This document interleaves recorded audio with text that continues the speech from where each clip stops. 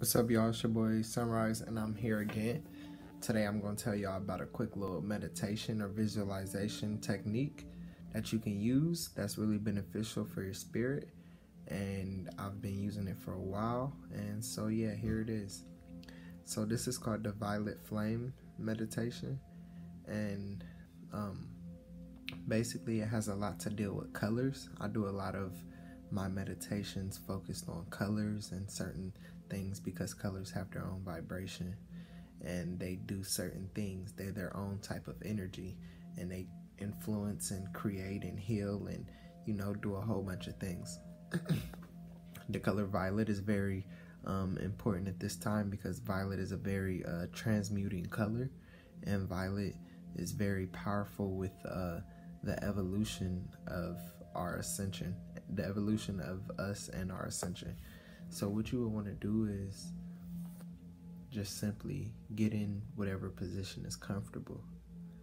And so when you start your meditation, you calm your mind. Then when you calm your mind and you allow your thoughts to be silent, you envision a violet flame covering your whole body. Now this flame isn't burning, even though you're sitting in the middle of it. This flame is just simply transmuting and healing everything that no longer serves you. So you do that for however long you feel called to, and then afterwards you imagine the flame getting smaller and smaller, and then eventually disappearing.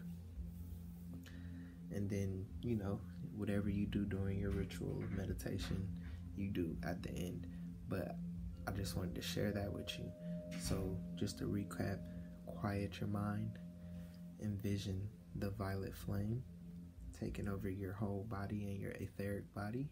Sit in that violet flame for a bit.